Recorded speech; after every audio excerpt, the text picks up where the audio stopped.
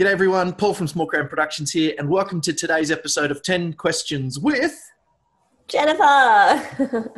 Hey Jennifer, great to see you. Thanks for coming out today. No, thanks for having me. My absolute pleasure. 10 questions, are you ready to go? Yeah, I'm ready. Let's do it. So, first question, can you tell us 3 things about your childhood? About my childhood. Okay. So, first thing, me and my sister, we used to love stuffed toys. And we used to keep them in the cupboard. Like Mum would always say, like, clean your room, keep them in the cupboard. And we hated keeping them in the cupboard because we hated shutting the cupboard because we thought that they would die because they wouldn't get oxygen. Anyway, that's weird. So we'd always open it back up and the toys Good logic. I love it. Yeah. Second one, I used to just be like a hustler child. I remember picking like heaps of stuff from the garden, the veggie garden. I'm like, I'm going to have a market stall at the front of the house. Yeah. And we didn't have like the best producing veggie garden. So I'd take like 10 cherry tomatoes and maybe 2 bunches of basil. And no one would buy anything. And then I sold stuff to the neighbors who sympathized with me. Brilliant. But I don't think I was at that cute age anymore. I was at like 10. I feel like if you're like a 4-year-old selling veggies on the side of the street, people would eat that up. Yeah, but 10, you're not as cute as anymore. No, that's fair. You know what I mean? Yeah. But you're selling something, so you're an early entrepreneur. That's cool. Yeah, absolutely. And was it 3? 3? Yeah, go 3. Okay. And the third one was... I remember at my primary school, I started an eco club and I was like, let's start this environmental club. And at lunchtime, I was trying to gather all the groups, let's pick rubbish out of the bins that's not recyclable and recycle it. And no one wanted to do it, obviously, because lunchtimes are for fun, right? And here I am with this big stick going through the bins, picking out things that aren't recyclable. Did you get horrible nicknames because of that? Well, not really. But then my last name is Jennifer Laycock, and I got horrible nicknames from that. Well, that's a whole other story. Let's not dwell on that. It's too funny now. Love it. So, yeah. So what was the first thing that you remember performing in? Performing in was a show in grade 7, and I was really shy at school, and everyone, after I performed it, people were like, we didn't know you talked. And I was like, oh, well, I do. And it was, I can't remember, it was some type of terrible musical, and I was a robber. And I remember singing a song, oh, we're a nasty gang of robbers. And that's all I remember. Clearly not a singer, but that's the first thing I remember performing in. I'm very curious about who wrote that song now. Yeah, it was called, I think it was 100 Years Musical, 100-Year Rock. I don't know, something like that. Too easy. All right. What type of work do you usually produce these days? Work that I usually produce, well, I run a company called Art for Earthlings, and basically it's an environmental theatre company which we try to inspire and motivate people to want to create environmental change in their lifestyle. So we produce comedy shows. We try and make it all comedy and really ridiculous, so it's not preachy, and that people want to have fun about learning this kind of stuff. And we also produce, within that, we produce workshops, teaching people how to do make their own bin liners, make their own cleaning products, all this kind of stuff. And we also do roving things. So we take characters to tree planting and running around with the kids, trying to encourage them to do that. But our demographic that we try to reach is from children to adults. So we believe it's a message that everyone needs to learn. So yeah, that's probably the stuff I try to produce the most at the moment. That's brilliant. And so your whole company is just focused on that type of work? Yeah. We call Art for Earthlings, and that's what we try to dedicate. We do a lot of stuff with the before this year. We were doing a lot of stuff with Yeah, before the world broke, we were doing a lot of stuff with the council, and we would go do Splendor in the Grass, all different kind of festivals and corporate Brilliant. events as well, and sometimes in schools as well. So yeah, it really like, I created the platform, and it really just like creates so many different opportunities within itself, to work with heaps of different people, which is Yeah. fun. Oh, Yeah. it's a great message, and it's one that's, it's a really hot topic, and it's Yeah. clever that you're building, comedy shows around that that's going to help give people an easy in to hearing the message that they need to hear about that. So brilliant idea. Yeah. Well done. Yeah. Thanks, That's Paul. awesome. That's very cool. All right, nice and easy one. Yeah. Favorite color?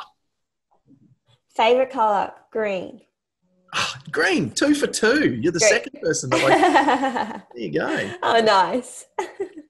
Did you have any kind of performance or producing idol when you were growing up? Who did you kind of look up to from a producing or performing point of view? I'm not sure. I feel like later in the life, I really look up to a group called the Traveling Sisters, who make their own show. Yeah. They're really fantastic. Have you seen their show? I've seen snippets of some stuff. Yeah. Yeah, I really like them. And yeah, it's not really like someone, I always looked up to the teacher Goliath, Philippe Goliath. Oh, yeah. And so I went over and I trained with him. And I thought that was really awesome. Like, I loved my time there. And did you say performers and producers? Or either one, Or or both. anyone? Yeah. Yeah, that's pretty Yeah, good. I think at currently, I really like the Traveling Sisters. Yeah. Yeah. Oh, they do some Yeah, fun work. They're great. they do. They do. That's brilliant. What got you into producing? I mean, obviously, you talked before about having a real environmental kind of mindset when you're at school. So that's clearly led to the Yeah. development of the company that you've set up. So what is it Yeah. about that really captured you? What got you into that at an early age? Well, I guess I was lucky enough because I think it is like a hard thing to take on, living this like eco-conscious life.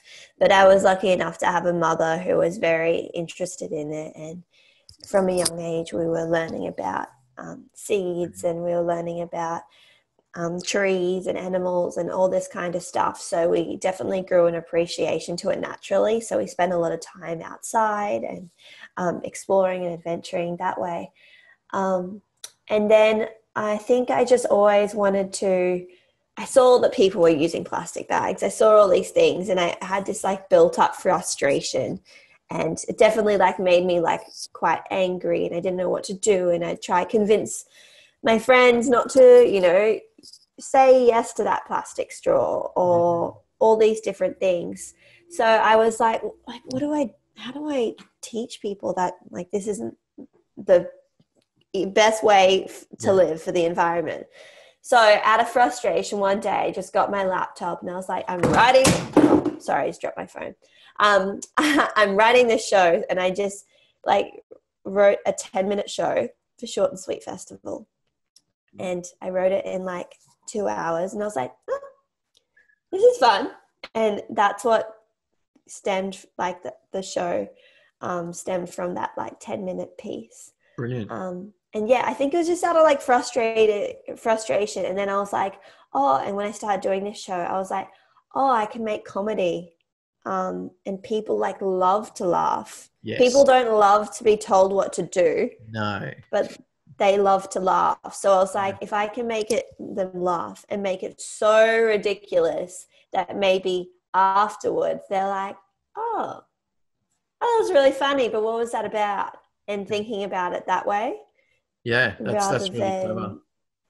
Yeah, because I had tried to write environmental shows beforehand, because the company existed before this show existed. Yeah. And I found it really hard to get all these facts into the show and get all these messages, but still make it really enjoyable and not like push people away who were a bit sensitive about the topic. Brilliant.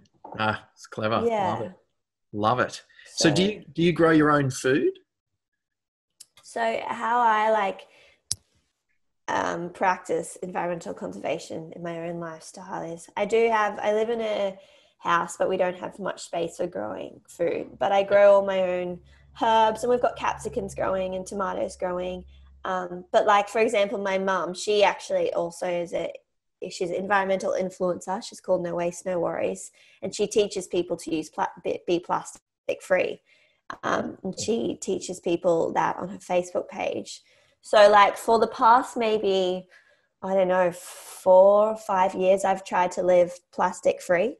So I don't buy any food that comes in plastic or very like limited. I make all my own cleaning products. We take a container to the butcher, and the butcher puts the meat straight in. I don't eat meat, my partner does. So we try really reduce our waste. Yeah. I haven't bought a new piece of clothing for 3 years, so we try and buy everything secondhand. And yeah, I actually also run a vintage clothing business to try like promote sort of sustainable fashion. But yeah, so that's what we try to do like in our own lifestyles. Yeah. And look, some of those things, when you say them, they go, oh, well, that's like taking a container to the butcher. That's really easy. That's something simple that anyone could do. So, you know, finding those simple things that I guess what people would generally call life hacks to be able to make it easy. Brilliant. That's great. Yeah, like we always take a container with us, and in the container we have a glass jar, a stainless steel straw, and a set of cutlery. Because if you go to a cafe that's only takeaway, they put the food in the tin, and then the juice in the glass jar, and then we have our own cutlery too. So yeah, just little things like that. Love it. Love it. Yeah. All right. So, what is your favorite food? My favorite food. Oh, man. I'm on this like health journey at the moment because I have allergies and I can't eat like anything. So I think about food all the time. But my favorite food is, I think I love to eat nachos with lots of things on the top. Yeah, beans and cheese. And avocado, lots of that. No, you're not an avocado. Paul! Sorry, I can't be That is a crime. You can't eat avocado at all? I just don't like it. I just do not like it. Oh my goodness. It's really frustrating though, because everyone that I know calls on me to buy them for them because I apparently have the magic touch when it comes to buying ripe avocados. So I can pick a perfect avocado. I just won't eat it, which to the family and friends who eat the avocados is very, very fine for them. They're more than happy. That's so funny. You could start a side hustle of like being Paul the avocado picker. www.avocadopicker.com. Because it is a challenge finding a good avocado. Or like you cut it open and you're like, is this going to be brown? Yeah. So that's my party trick apparently. So that's awesome. yeah, we've all got to have one. So yeah, what's your favorite food? Oh, so much. Yeah. I have to say, generally the thing, like if I could just sit and eat it all day, it would be just really great flavors of ice cream. Yeah. You get some really great kind of dense ice cream flavors, like so good. Have you had ice cream at Messina? No. You need to go to get ice cream there. Yeah, it's really good. All right, noted. It's very good. Noted. All right. Plastica Fantastica is the show that you have at the Wynnum Fringe Festival. So tell us a little bit about that. Okay, so Plastica Fantastica is a show that was written by myself and my partner Nicholas.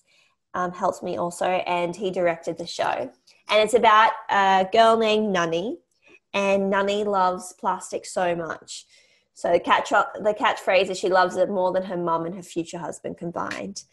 And she definitely has a plastic addiction. Like she cling wraps her bananas. She double bags her milk bottle when she goes to the supermarket. She just loves plastic so much. And her ultimate dream is to become a Tupperware lady. But then she finds out that she's allergic to the one thing that she loves most in the world. I'm Oh, not going to no. say what, but you Don't know say what. Don't say what. Don't So spoil. she has to try and live her life without that thing. And it's a play, basically, how we're so like, it's a parody. Sorry, it's a parody on how we're so reliant on plastic, even though we might not subconsciously know that. Realize it, yeah. So it's very ridiculous. Awesome. It's very weird. That's the disclaimer. And how long's it run for? What's the runtime on the show? I think the runtime is 50 minutes. Yeah, 50 minutes? Cool. And who's it kind of mostly appeal to, do you find? I've done the show like in all different places. So I've done the show in a high school, and it appealed to grade 7ers. And then I've done the show in Adelaide Fringe this year, and that had a lot of different audience members. So I would say anyone from like the age of 15 and up. Yep. And anyone that likes a good laugh, by the sounds of it. Yeah. Anyone who likes a good laugh or seeing something that is, a bit weird. Brilliant. I fell off the stage once in Adelaide Fringe.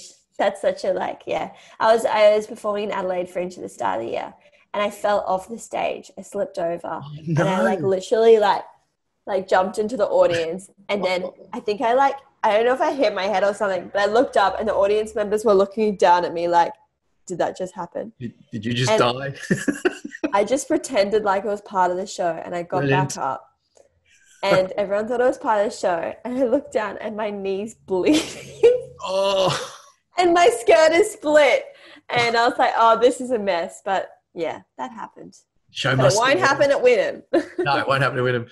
How tall was that stage that you fell off? I have to ask. I think it was maybe just under a meter. It's not the worst that you could have fallen off. No, not the worst. Yeah, not the worst. Brush it off, you're good. Yeah, exactly. I was good. Love it. Well, if people wanted to connect with you, I'll put the link to the show and the tickets in the descriptions below. But if someone wanted to connect with you via social media or website, where would they go? How would they find you? Sure. So you can go to our website, Art for Earthlings, and that will have all the details about the company. So that's Art for FOR, Earthlings, EARTHLINGS. And then you can head to my personal Instagram, which is Jennifer with the 2 N's .N with 2 N's .95. Perfect. Great. And I'll link all that up down below as well. Well, Jennifer, thank you so much for chatting today. Really appreciate your time. No, thank you. Have a great day. You too. Talk to you soon. See you guys at Wynnum Fringe. Yeah, see you there.